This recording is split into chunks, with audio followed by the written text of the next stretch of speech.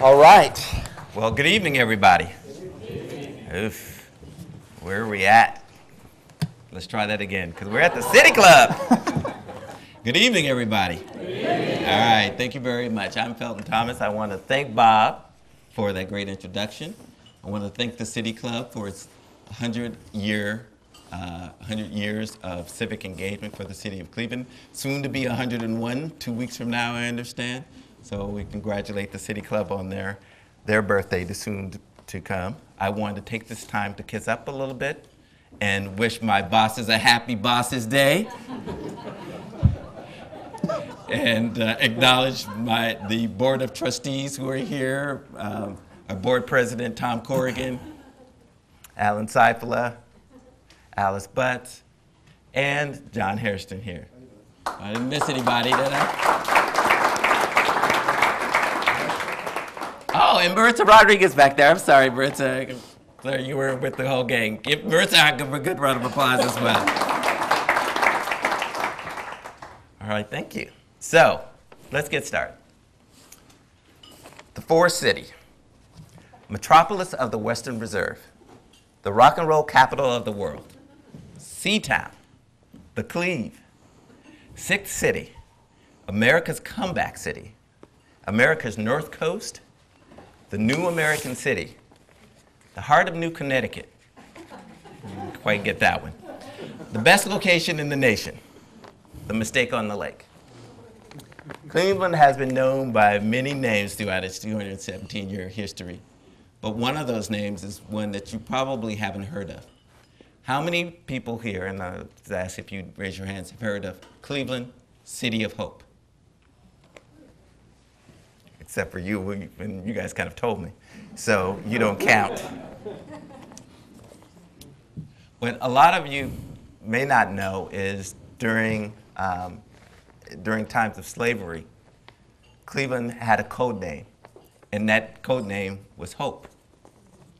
And slaves who were part of the Underground Railroad were passenged through to Cleveland because Cleveland was that place. If you made it to Cleveland, you would make it to your ultimate goal, which was Canada. So everybody wanted to get to the port of Cleveland so that they could make it across the lake to Canada. Therefore, Cleveland became known as Cleveland, the City of Hope.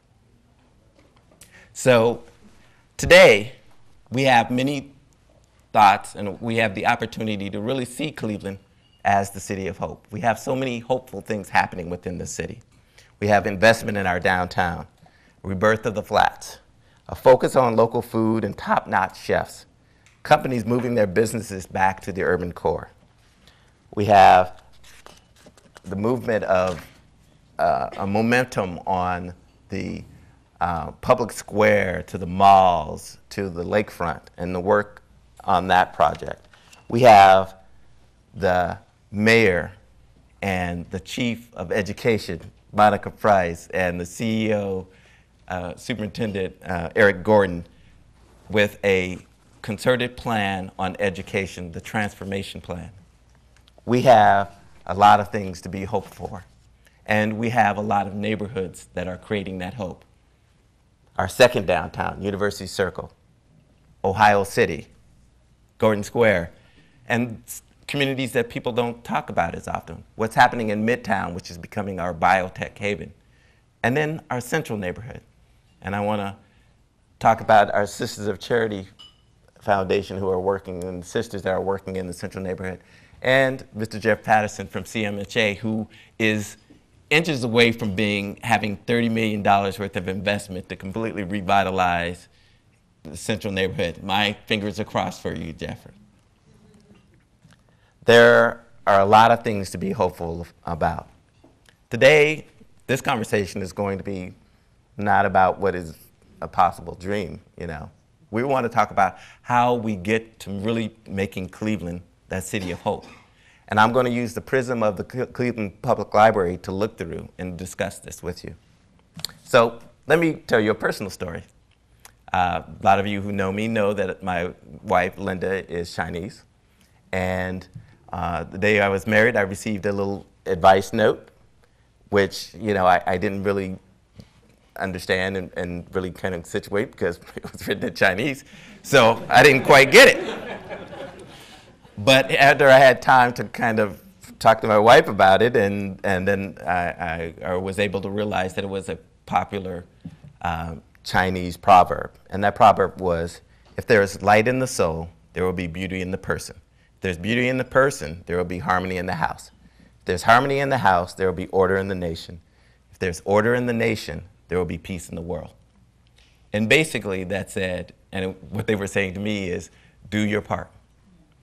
We want you to be a good husband. If you're a good husband, you'll have a good family. If you have a good family, you'll have a good neighborhood. If you have a good neighborhood, you'll have a good city. If you have a good city, you'll have a good country. That's one approach. Hey, Margaret.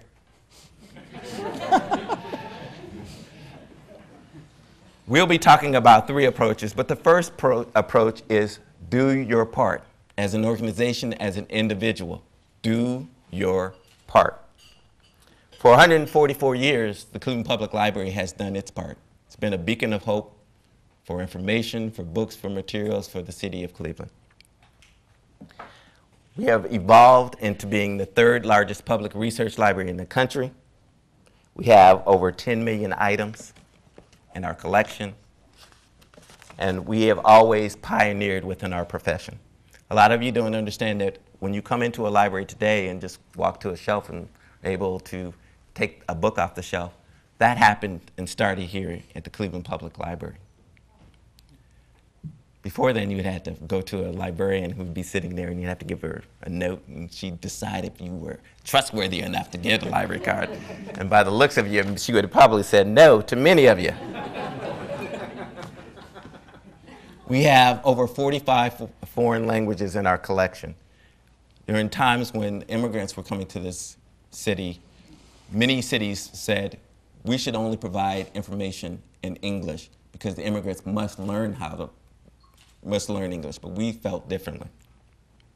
We were the first library to hire, one of the first libraries of a big library system to hire a female director, Linda Eastman, in 1918.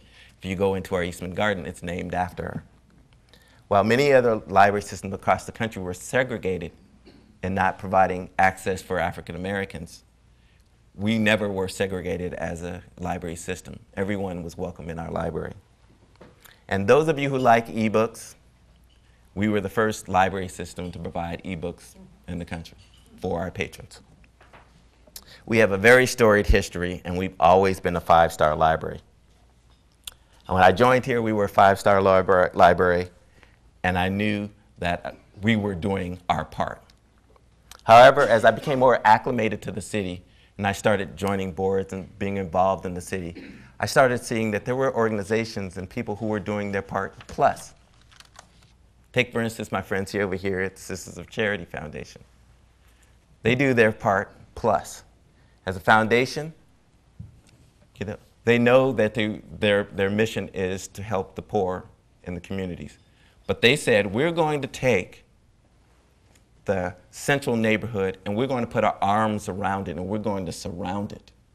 We're going to do everything we can to provide all the resources that we can to make that community a better community. They are doing their part plus. When you look at organizations like Third Federal, a company who is working with P16 in Slavic Village, a community devastated by the foreclosure process, they are doing their part plus.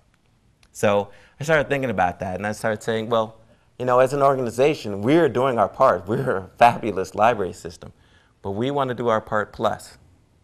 So I remember the words of Albert Einstein. He said, you can't solve a problem by using the same type of thinking that created it. So we had to think differently. And I want to thank the architect of what we did to think differently, Tim Diamond, who created our strategic plan. In that strategic plan, we said we were going to do a number of things, but the first thing that we were going to do was fight community deficits and be very different than most libraries are. You know, libraries aren't involved in how we can help folks out of poverty, but we wanted to do our part plus.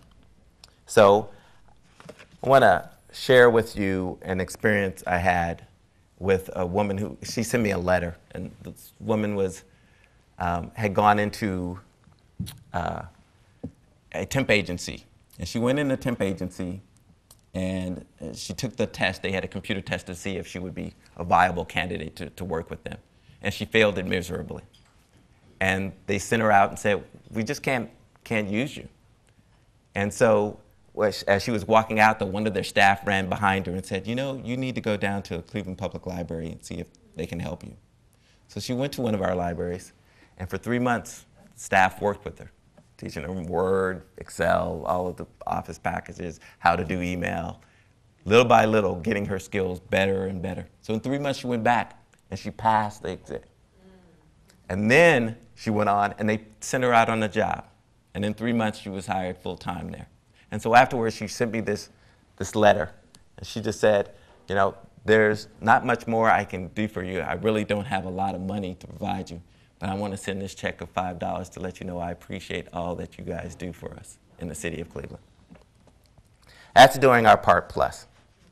Now, many of you, though, have seen, or no, probably not many of you, some of you, and hopefully only a few of you have seen my TED Cleveland speech, where I talk about the library becoming a drum major for change. And in that speech, you know, I used Dr. King's words. If you want to say that I'm a drum major, say that I was a drum major for justice. Say that I was a drum major for peace. Say that I was a drum major for righteousness, and all the other shallow things shall not matter. And when you read that passage, further on, what Dr. King was saying is that I don't want to be seen just as someone who's out front. Everybody wants to be the drum major. Everybody wants somebody to take their picture. Everybody wants to be out front and be the one that becomes famous. But if you're going to be a drum major, you better be a drum major for something. And you better have passion around it. And so we started thinking about what did we want to be drum majors for. When I was at the TED Cleveland speech, we said we want to be drum majors for community change. But we weren't sure of where we wanted to go and what we wanted to be. So this is a call to action for you because we now know what we want to be.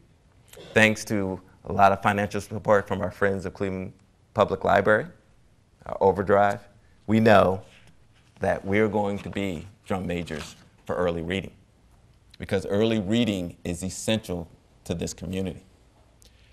Everybody has heard or may have heard about the third grade guarantee that the governor has put forward. And people wonder, you know, why? It's because the governor has been told time and time again, if a child is not reading at grade level by third grade, he is 4 times more likely to drop out of school. We know the statistics. They've been done for 20, 25 years. We know early reading is where it is. So we have started 3 things that we are calling everyone to action on. Number 1, I'm ready to read. We want every child to have a library card by the age of 5. It's essential that they have a card, and thanks to the help of CMSD, to our friends at Friends of Cleveland Friends of Cleveland Public Library, we sent library cards out to every student, every kindergarten student in the city of Cleveland this past September. 2, y'all need to read more. It's not only an I'm ready to read for kids, it's an I'm ready to read for adults. Statistics just in a study last month said that adults dropped a percentage in their number who read for leisure. We're reading less as adults, and wouldn't we imagine that our young people who see us as role models will then read less themselves? And 3, we're working on creating a reading summit, a way that we all can pull together, my friend Stan Miller over there, pull together everybody, start having a conversation about how we promote the city of Cleveland as a community that reads. Reading is going to be our call to action.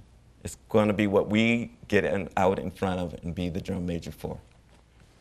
But I want to end with one final story, because none of this matters unless we recognize that being the city of hope takes a lot more than dreams. So Pastor Troy Davison, like at Antioch Baptist Church, tells the story of this boy. So this boy is sleeping, and he's having this beautiful dream. And in this dream, he's walking down this garden, this beautiful green grass, and he's on it, and he looks over to the side, and there's these beautiful red roses, and then these lilies on the one side, and he's just so much in peace, and he keeps walking, and he gets to the end, and all of a sudden this big, gigantic golden lion jumps out at him. And this lion is huge. He just, you know, is twice the size of the boy. And the lion just starts to get ready to pounce, and he gnashes his teeth. And the boy just kind of falls back, and he says, "Are you going to eat me?" And the lion just stops and says, "I don't know, it's your dream." Cleveland being the city of hope is our dream. We have to make it happen. The library is going to do our part. Are you guys going to do your part? Are you going to do your part plus? Are you going to be drum majors? That's up to you. We know what we're going to do, and we hope you join us. Thank you.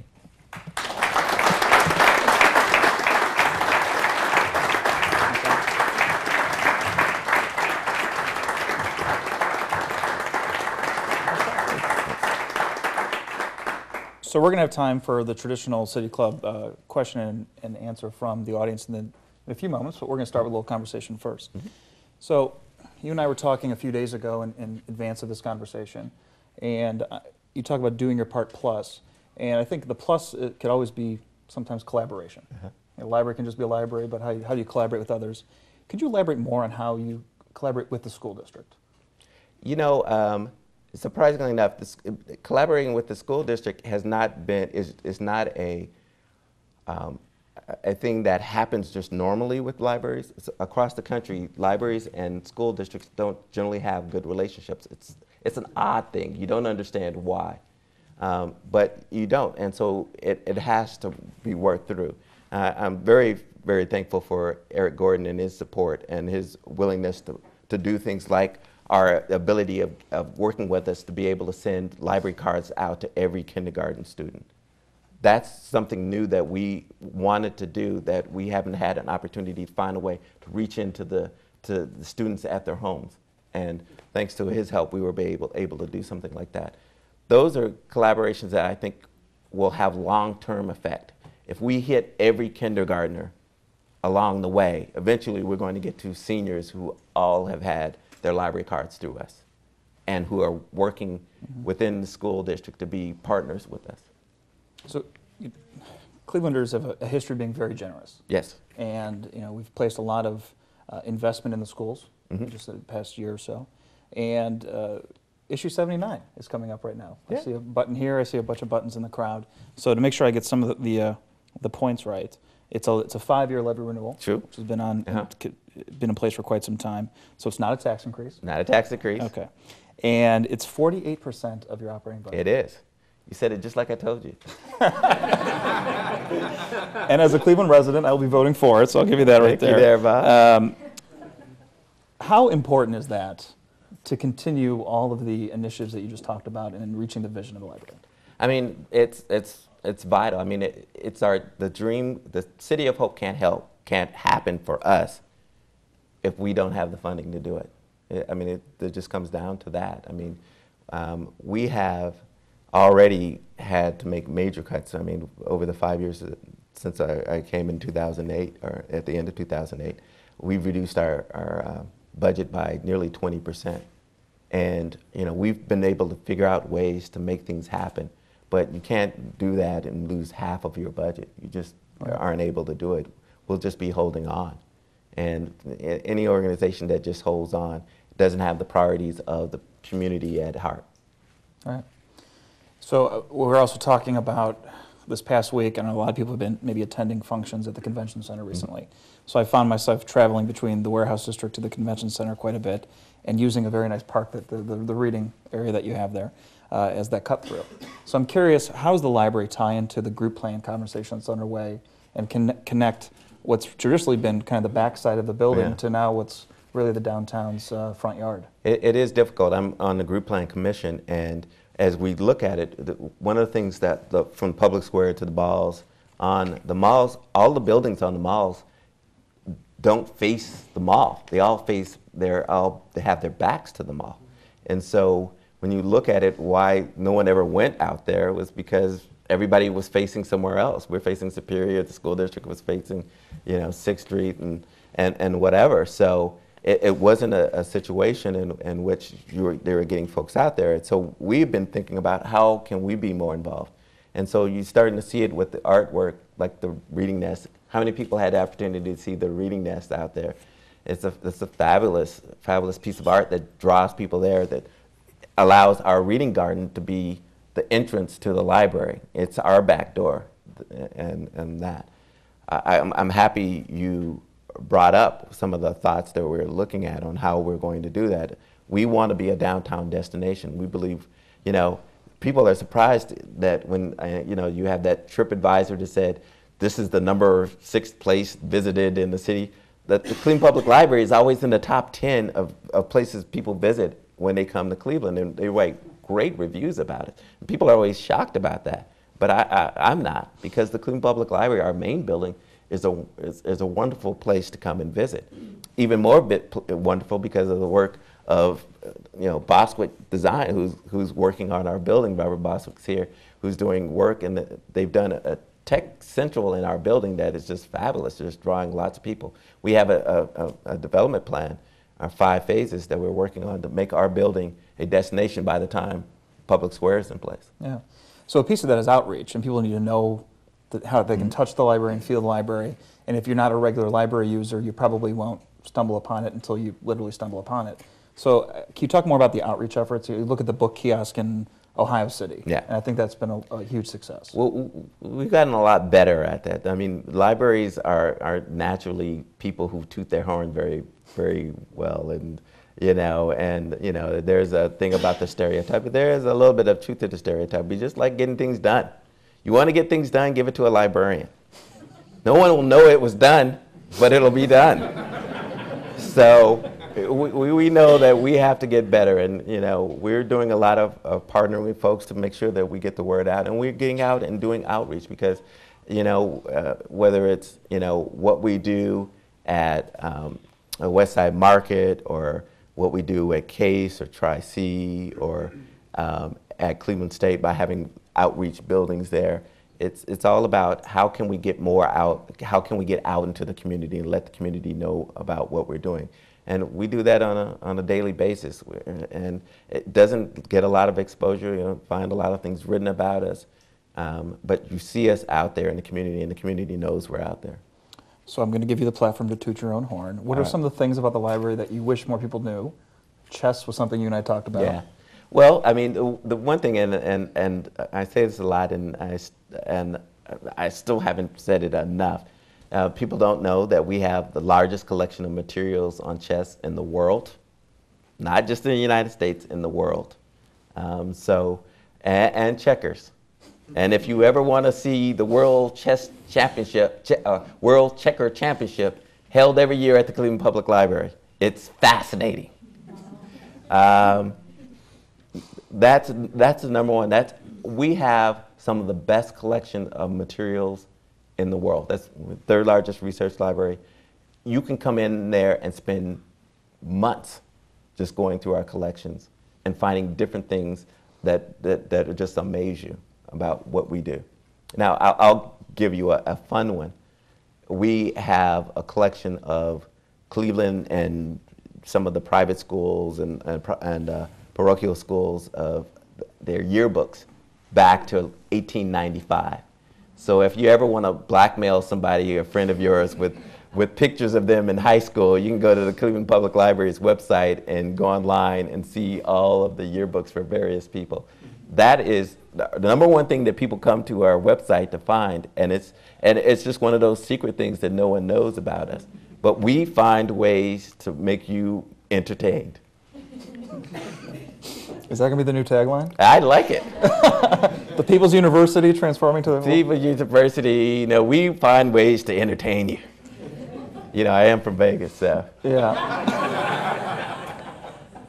So on that, this is we were just talking about this in the pre-conversation, that you grew up in Vegas, did a little college in Hawaii as well. I joke this is the first time you're living in the real world, so welcome. It's the first time you're living in a city with sports teams. That's true. So how has that been interesting to, you know, first time you can enjoy a sporting event and the passion and the misery that goes along with the being a part of that? In my speech, I actually had a line that said, Cleveland City of Hope, except for Sunday. You know, I decided I'd cut that out. But, you know, it's fascinating. Just being honest and sincere with you, I always find it, as someone who never had teams to actually root for. In fact, the city who has 3 great teams to root for, even though sometimes they don't do as well, are so upset with these teams, not recognizing how lucky they are to have these teams and teams to root for. And you know, I was telling somebody earlier, I want to create the militant middle, and you just go on to like websites where everybody's being negative, and we just swamp them with positive things, saying everything good about him. I love Whedon. I love him over and over again until they stop doing it, you know? So, I mean, there's just so much negativity at times that we have to find ways to be much more positive as a city about things. And that City of Hope idea, we recognize, and I think underlying, I'm not being Pollyanna about it, we recognize that there's a need for us all to, for the city to become much more positive about the city. There's just so many great things happening that we all have to find a way to talk to people and to say, check the negative. We're not having it today. So if I look at the comment section on Cleveland.com and I see a change in tone, I'll attribute that to you? That could be. I was going to say something about it. We have a couple of Cleveland.com folks here. I was going to say something earlier, and I changed it mid-squeam, I'll take the blame on that one. That's fine. So read it every day, though. So I'm sure there's librarian conferences, and they're probably a really wild time. They are. As you go to these conferences, you talk to your peers from around the country and the world. What's something that you've seen in other libraries or systems that you'd like to bring back to Cleveland? Just haven't done that yet. Well, I think right now is a really interesting time in libraries. Before it was, if you're competitive, like I am, you always want to beat the other libraries. There were about 10 library systems really doing innovative things. Now everybody is doing something innovative. So I'm sitting in my office, and one of my staff members, Anastasia, comes in and just said, Boston Public Library is at the Museum of Art at Gallery 1, and they're tweeting right now. What are they doing here? And I said, yeah, what are they doing here? But everybody's out there trying to find, how do we take something and create something innovative within our library system, something very, very different. And so I'll give you an example of something that I saw. I just saw it today that I just thought was great. The Hartford, Connecticut library system, they have a lot of immigrants in their city, and they become a BIA. I'm not quite sure what that means. They actually became accredited to give help to immigrants so that they can become citizens. So they're accredited by the federal government as a library so that they can help. That's doing your part plus. That's saying we're going to do something completely different that's important for the community. Thank you. So we're going to have a few mid-forum announcements. Today at the City Club of Cleveland, we're listening to a special program featuring Felton Thomas, Director of the Cleveland Public Library System. We will return to our speaker momentarily for our traditional City Club question and answer period. We encourage you to formulate questions for our speaker now and remind you that your questions should be brief and to the point. Today we welcome guests at tables hosted by the Friends of the Cleveland Public Library, Sisters of the Charity Foundation, Strategy Design Partners, and Urban Community School. Thank you guys for your support.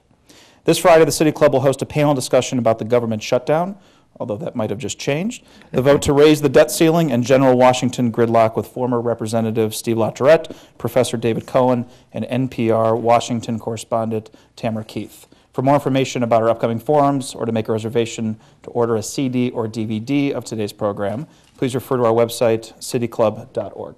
Now we'd like to return to our speaker for our traditional City Club question and answer period. We welcome questions from everyone, including guests. Holding the microphone today is Program Director Carrie Miller. First question, please. Nobody wants to go. I'll go first. All right.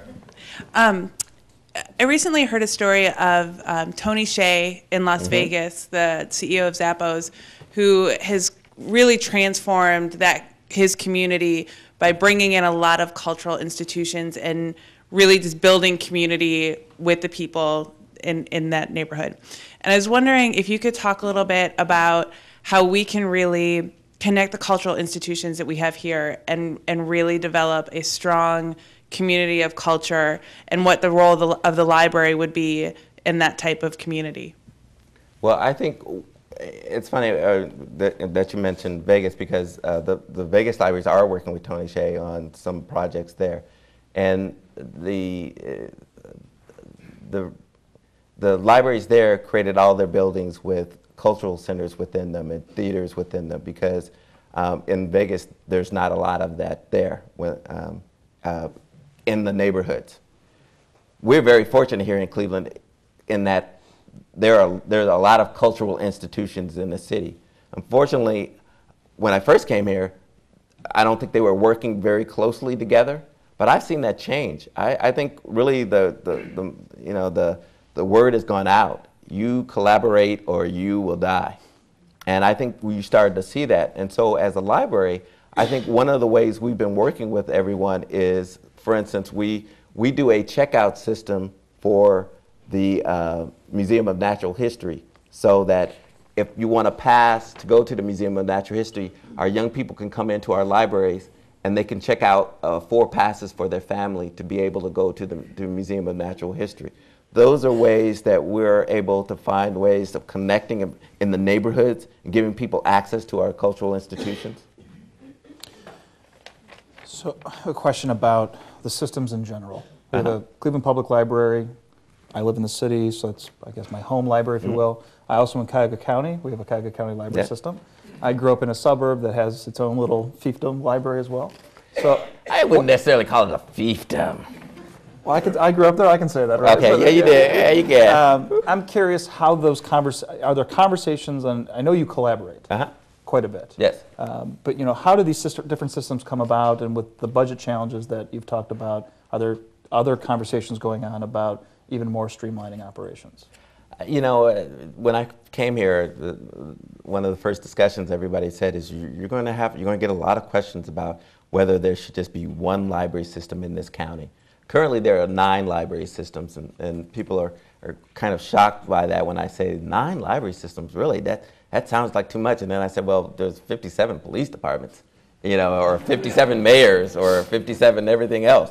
So, I don't think 9 is that awful much. But I think, what communities have done is they really like the library systems, and the communities like the library systems they have. They support them. They financially support them, because I think they believe that the library systems understand the communities they serve.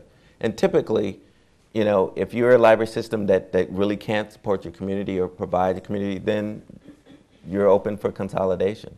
But if not, if people really like what you do and they like the way you provide your library services, they want you to continue to do that. Once the issue 79 passes, and you don't have to worry about that funding challenge, what should we look for launching your initiative for reading literacy that you mentioned, and are there any obstacles that you see for having that really be a program that's welcomed by the community? Well, our first plan, as soon as the levy passes, and thank you for being positive, we really have what we call our STEP plan. We know that we have lots of kids coming into our libraries, and our community wants to make sure that we are a safe place for them, and especially safe online, so we'll be doing work there.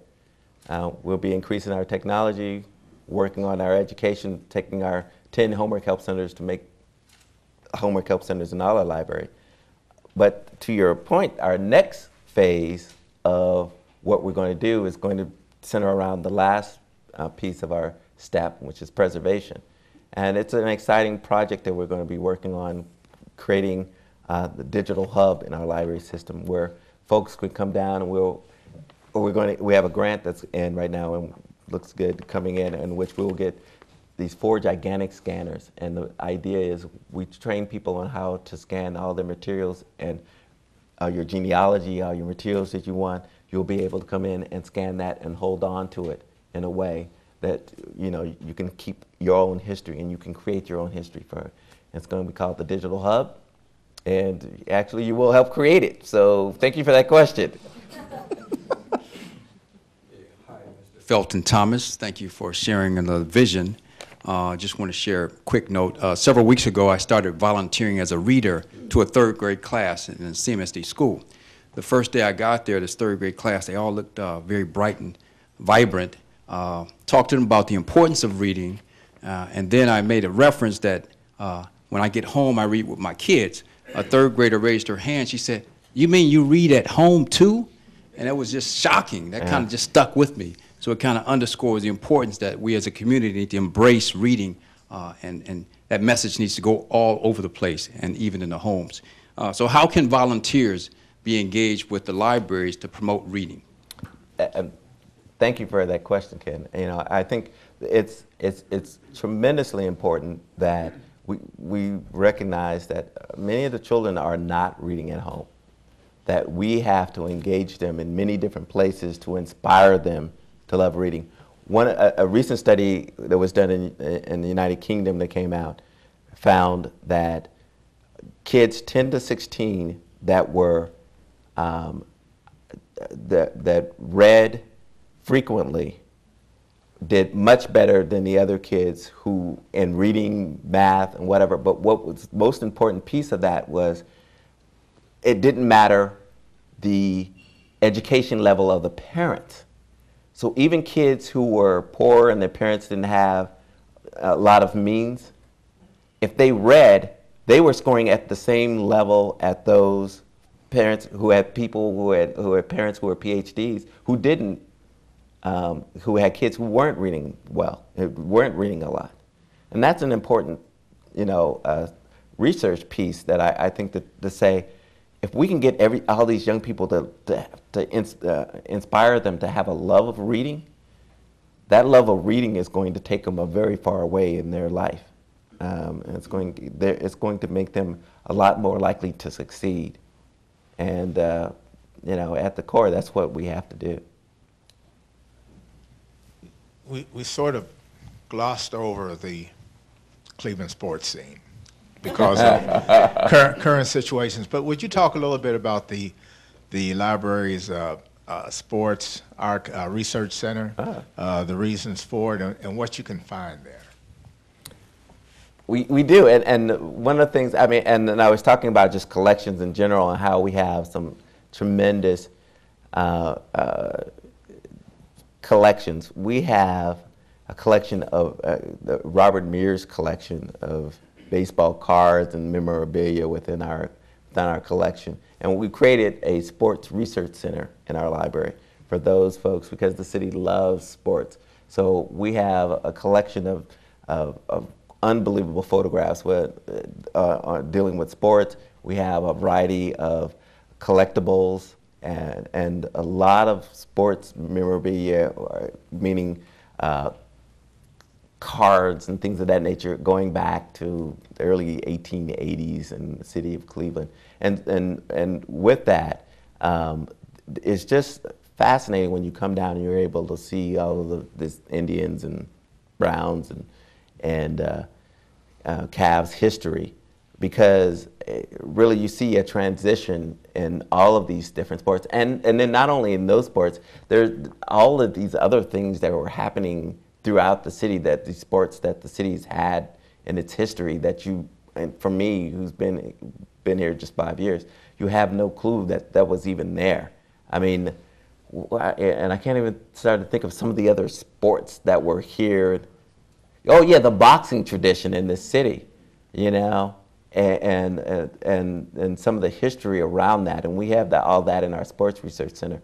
So I mean, if you're a sports historian or somebody who's very into sports with the city of Cleveland and want to find out more about it, you know, the Cleveland Public Library is a fabulous place to go and just spend some time and go through the Sports Research Center that has, you know, just a tremendous amount of information to provide.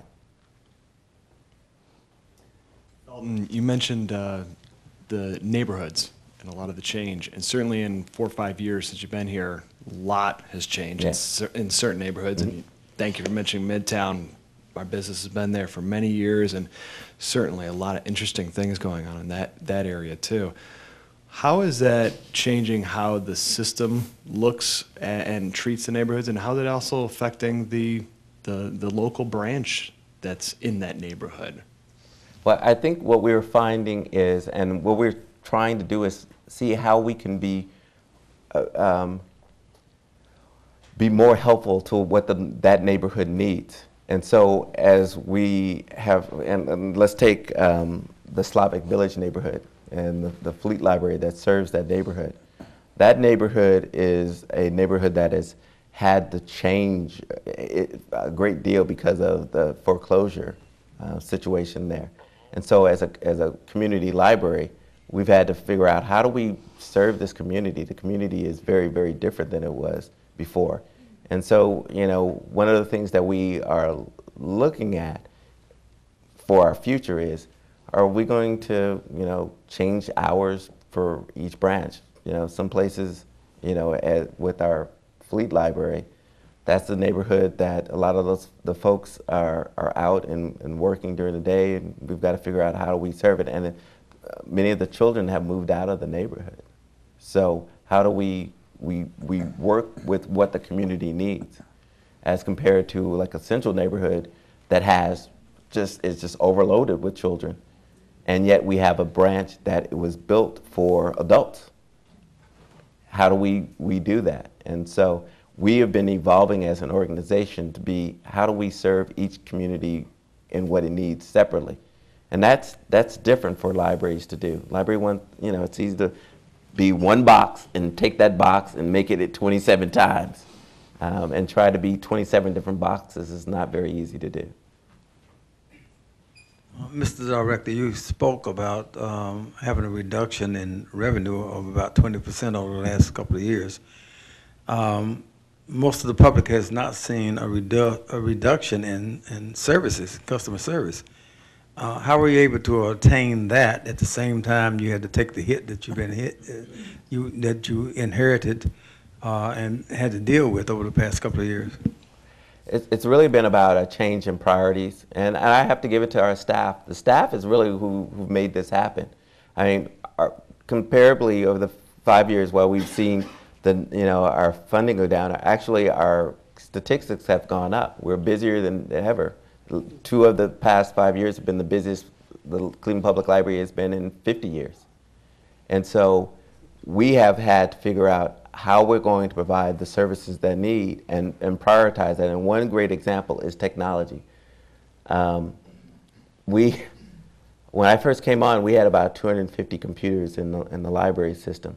And we go everywhere and there'd be lines of folks that would be waiting. And we said, we've got to change this, because most of the community doesn't have access to internet at home, and the kids don't have internet access. We've got to find a way to be able to provide access for them. And so we doubled the number of computers that are available to them. I've got to tell you this story because very much like Ken's story, we had a little summer reading awards thing at one of our branches, our Huff branch, and we gave the winner won this little iPod, and we gave the iPod to the young man, and the young man said, "What is this?" And we said, "This is an iPod." And he goes, "What does it do?" You know, and it was, I mean, it was something that we're surprised by, because we just assumed all these kids have or see this, or at least see it on TV, or know what it does or whatever. And he was 11. He had no clue to what it was used for. And that said to me, the kids are starving for us to provide them with the technology and the access to technology so they can be on par with every kid in whatever suburb around the city. And so that's what we've done. We have a technology petting zoo, that goes around to different libraries. The kids are able to see all these different gadgets and gizmos. And in our main library, we have a permanent one, and that's the idea. It's about, the future is about what we're going to do to prioritize what makes the most sense. Now, to Trustee Harrison, to what you were also saying about that is, while we prioritize and being successful at that priority, it's created cracks that we haven't been able to really do within the organization.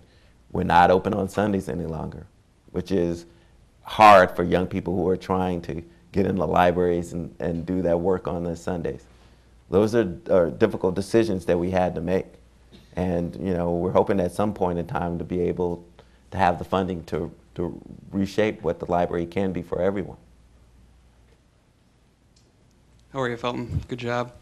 I'm not sure many people are aware of your history as a famous drummer in a band in the past, and you don't have to talk about that. But I am interested in how music is, to some extent. Did you say a famous band on top of that? Famous drummer, perhaps, in a band. But I'm not sure everyone realizes what you've brought your passion for music, I think, to the library to some extent through the MyTunes program and partnerships with the Rock Hall. I wonder if you could talk a little bit about that as well.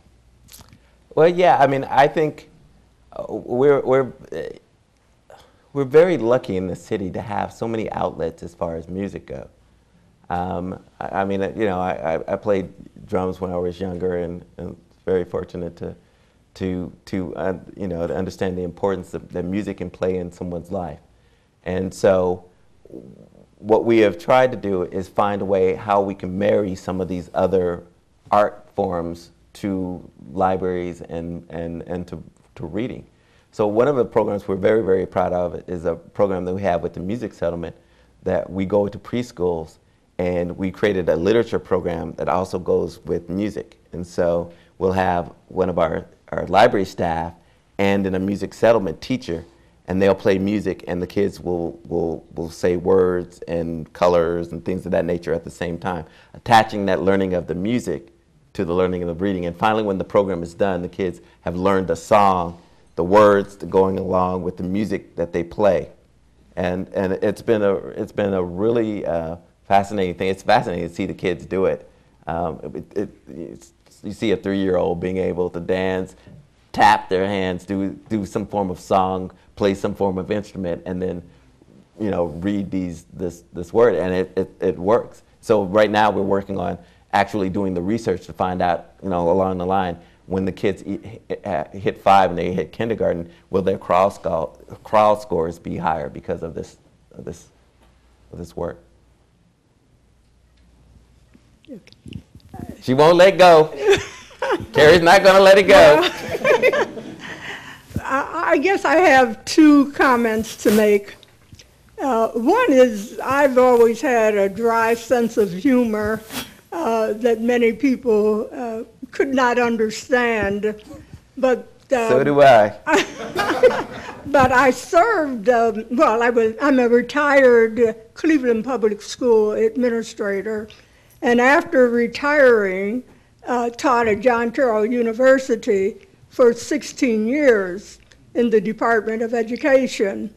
And I was always amazed that the students who were adult students, their poor writing skills and lack of being able to spell. And I'm saying that to really underscore the importance of young people not only being able to spell, but being able to read. You cannot replace reading. And I know that a lot of young adults do a lot of texting, and one of my most vigorous arguments is that they are not going to be able to spell. And I've had many discussions to defend my stance on that. And my sense of humor comes with the commercial that comes on television. And there is a farmer. And the question is, how do you spell cow? And I think it's so funny. And he says, COW, E-I-E-I-O. I think that really sums up the major gap to link reading and spelling. But my more serious comment to you, Felton Thomas, Director, is that I know you are very creative, and I'm proud of you, as well as the staff at the Cleveland Public Library and its board.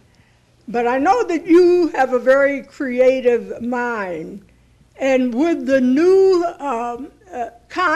convention center and the medical center really at your doorstep, I'm thinking that is a very good opportunity for there to be some collaboration and partnering with those major facilities as far as the kinds of programs and the materials that might be needed for those many visitors who will be coming to the downtown area, and they're right at the library's doorsteps.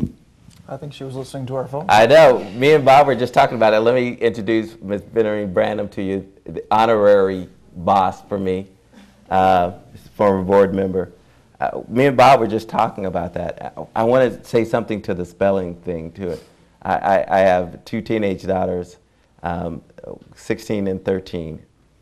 Fabulous young ladies, smart, bright, whatever. Get them without spell check though, they're in absolute trouble. You know, and it's not just texting, but it's also all the technology that is now available to them.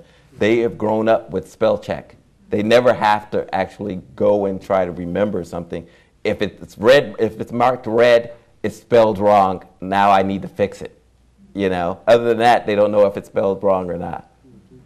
So, but going to your second point, Bob is, and I were talking about this, how do we take advantage of the fact that at our back door we have, you know, the global health something innovative Global Center for Health Innovation. Yeah, something. I am, you know, somewhere somebody's going to kill me for that because I am on the group plan committee and commissioner. I should know that more than anyone. So I always just go with the former medical part, the group formerly known as Prince, but